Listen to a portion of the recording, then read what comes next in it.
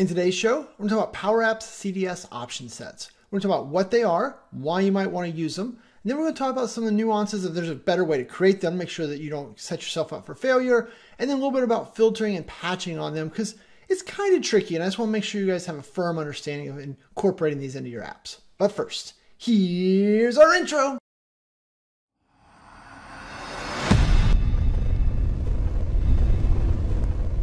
Hi, my name is Shane Young with PowerApps 911, those guys. And today's show, we're going to dive into PowerApps CDS option sets. So part of the common data service is you get these option sets, which if you're like a SharePoint person, just think of them as choice fields, right? So you can set some values, and then those are the only valid values for that column.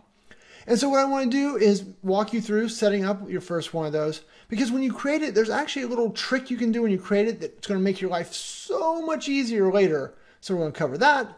And then once we get them over into our app, I want to just talk to you a little bit about how to filter off of them, how to patch to them. It's not hard per se, but it's not what you think. So I want to kind of just give you this video to jumpstart you and make it a little easier for you to use these fun little features of PowerApps. All right, easy enough. So let's just switch over to my desktop and take a look. Okay, so over here on my desktop, let's go over to data and then entities. And so in the very first intro video I made for you guys, I went ahead and made one called Chewy Tracker. And so we'll start working on, adding data to this over time as we do these videos. Also, it's worth mentioning that now I have added a playlist for Common Data Services videos, just to make it a little easier to start to group these. It's only like 3 or 4 we've got now, but over time I can see us having, 10 or 20 of those pretty quickly. So I wanted to make sure we had one place. So there's an option set, or not an option set, a CDS, a playlist over there. Anyway, so let's go on Chewy Tracker. And so then once it loads, you're like, whoa, well, that data, what is all that? Remember, one of the easiest things you can do over here is if you just change your view to custom, then you don't see all the back-end columns. You just see the columns that we've created. One was called the dog's activity, things like napping, sleeping, eating, and then how much time does Chewy spend doing those. So what I thought we would do here is I want to add an option set now to color code his mood. Maybe we'll just do some type of, color coding because I find that I like colors for these types of demos. So we're going to say add a field. And we will just call this color of his mood. What a weird name, I realize, but whatever, you get the idea. And so then for the data type here, what we're going to do is we're going to scroll all the way down here and we're going to look at option sets. So right here, we're going to click on option set. And so when you do this, it is going to walk you through provisioning option sets. Now, if you look over on the left real quick, you might notice that option sets are kind of a standalone thing inside of the Common Data Service, so you can reuse them across different entities. They're not like SharePoint where it's just tied to the field you do it with, which is, so I guess it makes it more like a SharePoint managed metadata column where you kind of have that data set that moves around. I guess I never thought of that, but that's how I would equate it now that I think about it. I learned during the video, who knew? Anyway, so when you do this, it's like, all right, what option set do you want? And so you could choose one of those existing option sets, or what's most likely is you're going to say, I want to do a new option set. Okay, so we're going to do a new option set. This is where me and the powers to be disagree. Notice that the display name of this option set is exactly the same as our column. This can be really, really jarring for you when we go start doing some other stuff you do. So what I'm begging you to do right this moment is write color of his mood options. Just add something that distinguishes this, because over in our Canvas apps, it's really hard to tell what's the option set and what's the column, which is probably what I wasted hours of my life dealing with. When I started creating them with this will save you, okay? So now we just need some colors. So for our colors here, we'll just do, a little red, add another one. We'll do green, and then blue. And of course, we got to do PowerApps purple, right? And so we'll just do purple. Okay, so that gives us some option sets. Yay! So now we hit save, right? Color of his mood options. That's the name of his option set. That's important. And so about after 10 seconds, that's saved. And so now you can see it's using the options, or it's using a data type of option set, and the option set is color of his mood options. You could edit it. Don't need to bother with that.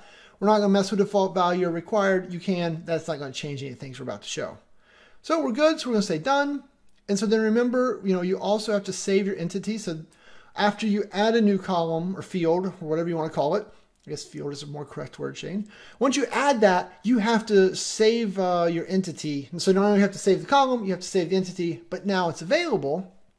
And so now that that's available, let's switch over to the quick little app that I built to kind of go show you some of this. So right here in this app, now in my app, you know, because the data source was added and then we add the option set, it's not here.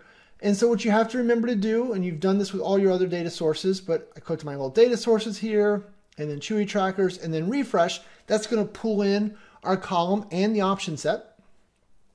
So then now over here in our gallery, I should just be able to add a field. So we'll throw a label in here. We'll kind of pull this down here. And so right now we're going to say, hey, I want you to be this item. And then we're going to look for color of his mood. And so then it should start filling in the data type. So obviously we don't have any data. Let's get some data. To do that, I've got a form over here, and if I hit edit, I don't have a field for it, so we need to add a field real quick. So how do you do that? You guys know this.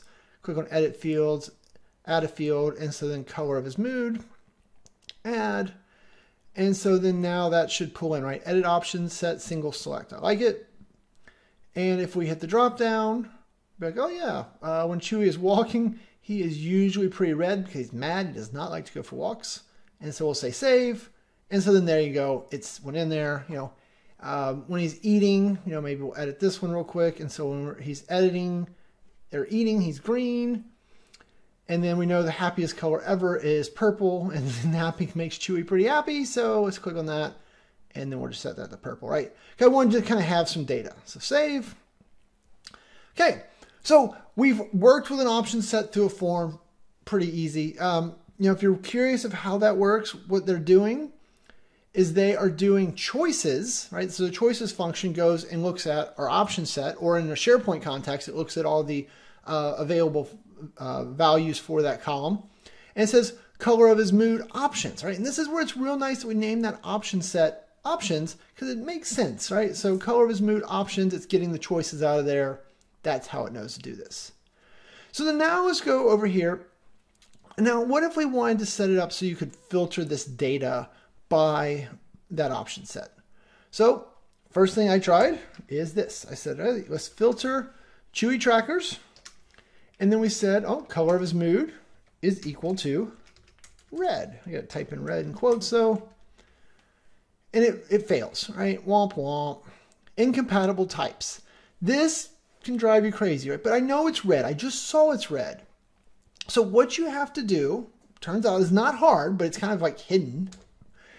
We're going to start to type color of his mood again.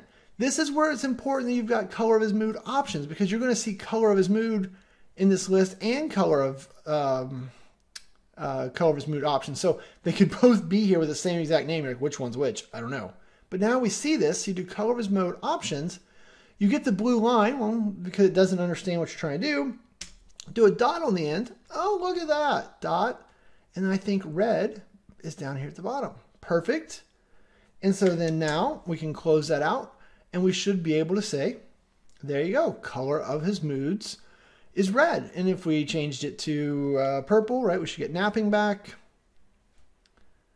And we'll click on that. There you go. So that's the trick, right? You can't type color of his mood equals the text, even though it is text. You've got to go and get it from the option set. So that was one of the big first lessons for me. Let's make this thing a little more dynamic. Let's have a drop down up here where we have the ability to do that. So then maybe what we're going to do is we're going to say an input and then a drop down. We'll pull this right here. I had not planned on doing this demo, but we're going to do it anyway. So we know we would use that choices. And then we don't want the choices from Chewy Tracker though, right? We want color of his mood option. Oh, color of his mood options. Once again, why we named it something specific, easier to find. I'm also going to set my drop down to be, allow empty selections. We'll set that to true. It's a neat new feature that they rolled out a little bit ago without any fanfare. Very sad. And so then now what are we going to do? Color of his mood equals, and then we're going to say, what's the name of our drop down? Probably drop down 1 if I had to guess. Yep, drop down 1. I'm so smart.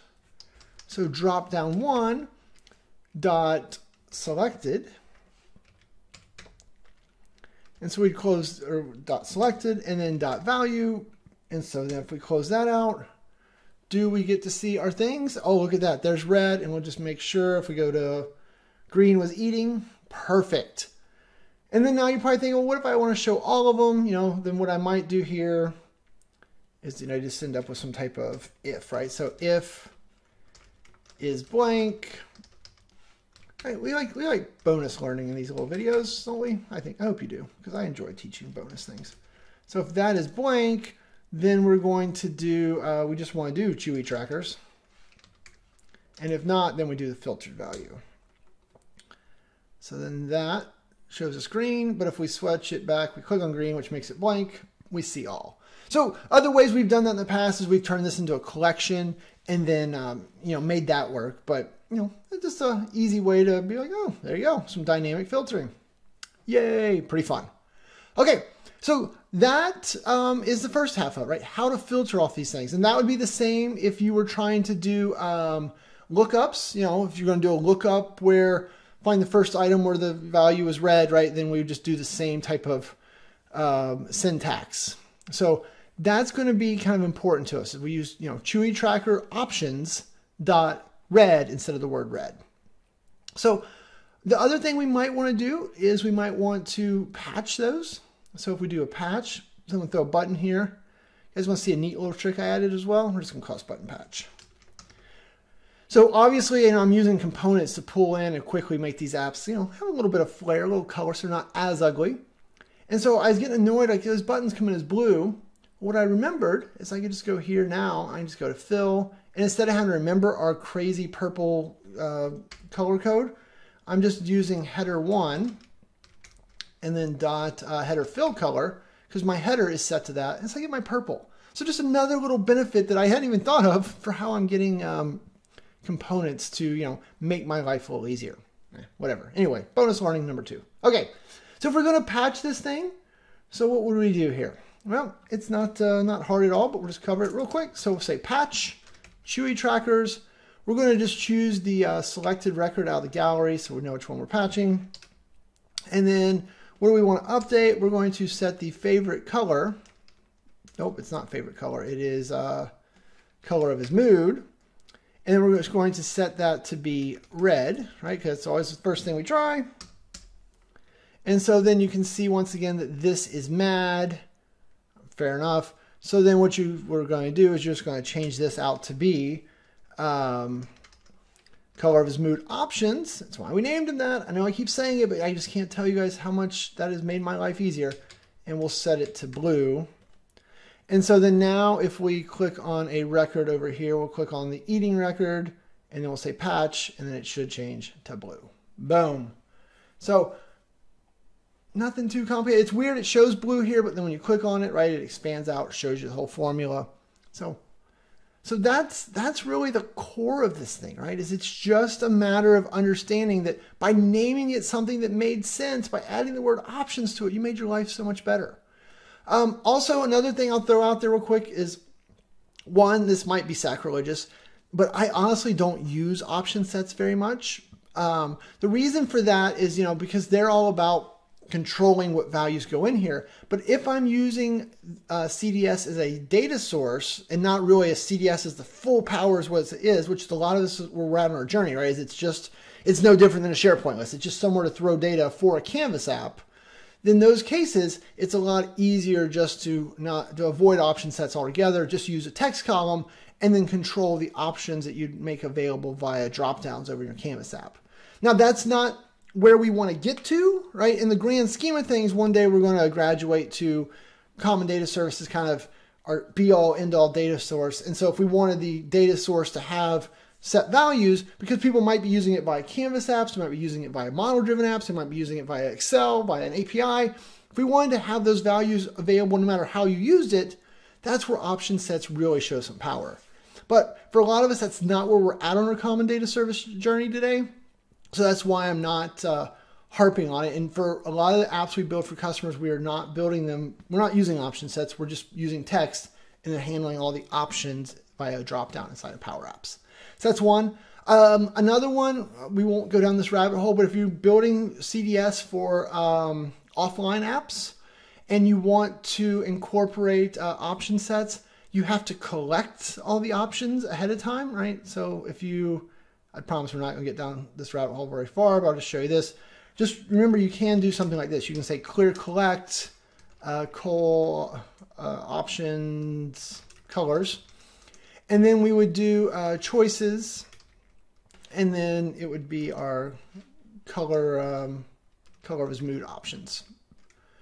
And so that right there, that would be what you would want to do, right? So you can collect your option set into a collection, and then once it's into that collection, then you would use that in your offline app. So it works, it's fine, but we're not here to like get that deep into the puzzle. But I want to throw that out there if you guys are thinking about CDS for offline apps, and just worth noting. Because the other thing I guess to keep in mind is that now that I have this option set, right? So boop, let's just do that. So we could come over here and remember for our items, you know, so now instead of this, you could just use your options colors.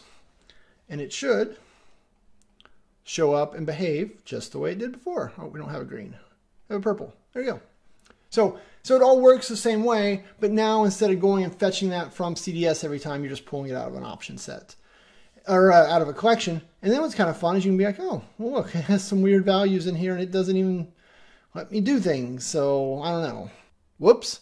I was almost done putting this video out. I just finished like the first half of the edits.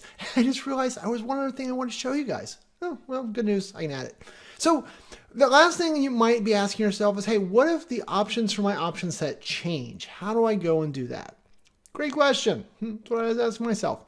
So what you can do back over here in your PowerApps portal, right? So back on Make, if you go over here under Data, you can see that there's option sets. And so then after the list of these load, I would probably just filter down, okay, show my custom ones. We know me. Oh, look at that. Color of his mood is the first one. That was an accident, but cool. So we click on that. And so then here are all the different option sets. And so then we could add a new item. And so we could add yellow. And then we could say save. And so then now over in our app, what we need to do, right, we need to go over there and refresh it, but we should be able to get that to come through. So, okay, there you go. Our save's done. So we go back over to our app, right, and then get it to show up. We would refresh Chewy trackers. And then now that we've done that, we should be able to press the button. And then in our drop down, we should have yellow. Whoa, it worked the way we expected. All right, anyway, quick little edit. I just want to throw this in here because I thought this might be something you want to know. So, all right, back to whatever I already recorded. All right, I think that's everything I've got. Remember, if you are a subscriber over on training.poweraapps911.com, then you have the ability to download this app. I'm going to try and package this up so the whole thing goes over. We'll see how well that goes or not. But other things I've got, like, leave me comments. You know, what are you guys thinking about? What are other CDS, like, easy mechanical stuff like this that you would like to see me cover? Because I want to make sure that we're doing it. I know next to my list in my head is to talk a little bit more about lookups, relationships, that type of stuff. But what other of these CDS topics would help with you? Leave me comments. I respond to all of them. Sometimes it takes me a few days, but you know, whatever. All right. I think with that, I'm going to say thanks and have a great day. Hey, it's me again. If you got a second, click the subscribe button. That always keeps me making more videos. Or if you want to work together, need some help getting your Power Apps going, hit me up at PowerApps911. Always happy to work together. Or finally, if you're really just looking for more videos, that's probably what it is. Check out the Power Apps playlist over here and, you know, enjoy that. All right, thanks and have a great day.